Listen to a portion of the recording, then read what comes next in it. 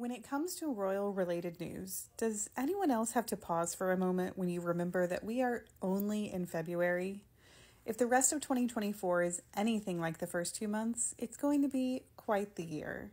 But before we get too far ahead of ourselves, let's take a look at all things royal-related from this week.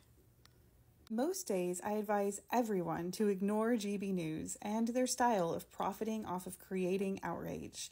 But this week, I took a second look. And let me explain why. Several people sent me videos or tagged me in videos of both Angela Levin and Albie Amankona saying that Harry should leave Meghan and come back to the UK. The only real difference between the two videos was that Albie suggested Harry should take the children away from Meghan as well. And the comments that I saw from people who had watched these videos and were justifiably bothered by them said things like, how can anyone advocate for a family being split apart? Or what kind of person thinks that children should be separated from their mother? And well, the UK government does. And that is why I wanted to look at these videos, because while it is easy to dismiss GB News as an unimportant network that spreads misinformation and hate, some of what they are advocating for are the same things that members of the UK government are advocating for, and that should not be ignored. On Tuesday, it was announced that Parliament laid an order banning overseas care workers who are working in the UK from bringing their dependents with them. The decision was celebrated by some as part of the UK's biggest ever cut in migration. Critics of this plan voiced that this will lead to less care workers choosing to come to the UK and hurt an already overburdened system. But that is the point, right? Not allowing care workers, who are more than likely predominantly female, to bring their dependents with them will lead to less of them coming. It seems that Parliament would rather overburden their healthcare system than to accept more immigrants into their country. And while Meghan is a duchess and not a care worker, she does have two very important things in common with them. She was an immigrant in the UK and a minority, both of which have been deemed unwelcome and unworthy to many. So yes, most of us see the idea of Albie and Angela suggesting Harry leave his wife or take her children from her as appalling, but to those who support far-right ideology, it makes perfect sense. And though the royalists claim that the royal family does not get involved in political affairs, it seems, especially after this past week, that they do. On Wednesday, Charles met with the Prime Minister for the first time this year. The meeting was private, but photos of the visit were released. Since Charles's diagnosis, he has made a point to be seen in public regularly, often being photographed going to church in Sandringham. Perhaps he wants to reassure the public that he is doing well, or maybe he is showing that recovering from an illness doesn't mean you have to be hidden away. William also decided not to be hidden away this week as he attended the BAFTAs last weekend. Royal commentators said that this was a last-minute decision, and he only decided to attend the BAFTAs last Wednesday. I can't imagine what was happening last Wednesday that might have prompted him to decide to go. But whatever the reason, he made an appearance and then quickly made headlines. I talked about William's, as they say, awkward gaffe in another video, but what I didn't mention was how both disappointing and fascinating it is that he managed to mess this up.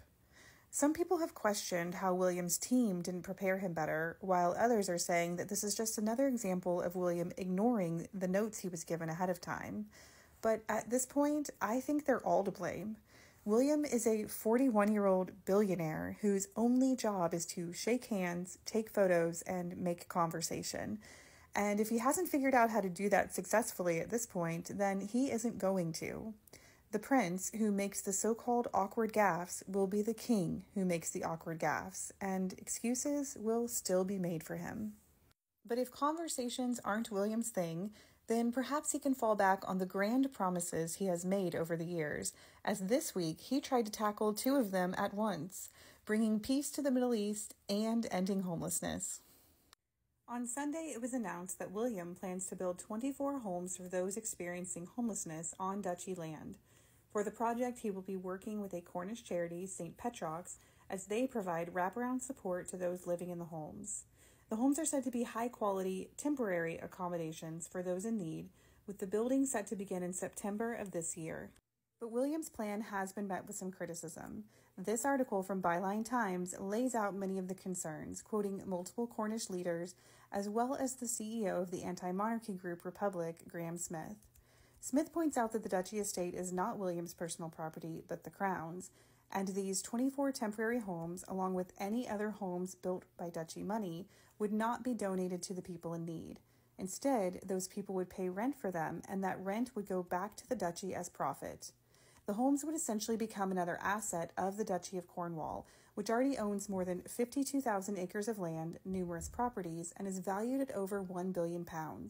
It also pays out a yearly salary to William of around £22 million. From this perspective, William making a profit off of these homes would only further the income disparity problems, and as Smith says, makes William more a part of the problem than the solution. But William had other solutions this week as well. On Tuesday, he released a statement that had the UK media unsure how to react. The statement on the conflict in the Middle East is very carefully worded and approved by the Foreign Office and comes across as a way to both sides this issue. It was also interestingly released the day before Parliament voted on whether or not to call for a ceasefire. Aside from looking at if William should have published the statement or not, two other things stood out to me. This statement, excluding the Princess of Wales, feels odd, especially at a time when Kensington Palace's comms team has to know that people are expressing concern over not seeing or hearing from her in 2 months. She may be recovering, but she can still have an opinion, correct? Also, shouldn't a statement like this, addressing a major world conflict, come from the monarch himself? William is, of course, allowed to have an opinion, but the monarchy has always wanted to present a united front, with all members falling in line behind the monarch. William releasing what feels like a rogue statement just further perpetuates the suspicion that the divide between Buckingham Palace and Kensington Palace is deep. In conjunction with his statement, William also visited the local Red Cross to do more listening and learning. According to his official Twitter account, it says that he wanted to hear more about the human impact of the ongoing conflict in the Middle East. And it is statements like this why I have a hard time taking him seriously. This conflict is going on 5 months, and the details of the human suffering have been all around us. You would have to actively try to not know what was going on at this point. So the timing of his statement, his sudden interest in discussing the conflict, it feels less than genuine. And while I am unsure of whether William's efforts are genuine or not, he does have a pattern of returning to the public eye whenever Harry and Meghan receive media attention. And the media coverage of them from last week has continued into this week, with the couple sharing with people a previously unseen photo of the two of them from their dinner Friday night in Vancouver. But this wasn't the only new photo, at least of Meghan, that we saw this week. Yesterday, she was photographed leaving lunch in Beverly Hills with her friend, wedding dress designer, and former artistic director of Givenchy, Claire Waite-Keller. And she was spotted again at dinner last night in Studio City with Terry Wood, the executive director for Harpo Productions.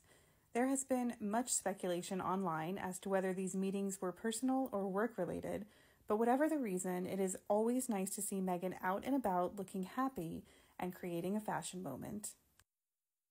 And my favorite royal-related moment of the week came from Meghan as well, with her dedication of a new wing at Mayhew Animal Home in the UK. The wing, named in honor of Meghan's late friend and animal advocate, Ollie Just, was made possible by a donation from Meghan through the Archwell Foundation. For the opening of the wing, Meghan sent a video message as well. Ollie introduced her to Mayhew in 2019, and as we know, she served as the patron for 3 years, with her patronage ending in 2022. And that is the part that stood out to me the most. Meghan has every justifiable reason in the world to walk away from anything UK related and never look back. But she hasn't. She has continued to support multiple organizations from afar, and that in itself says so much about her character, her heart, and why the world continues to be so fascinated with her.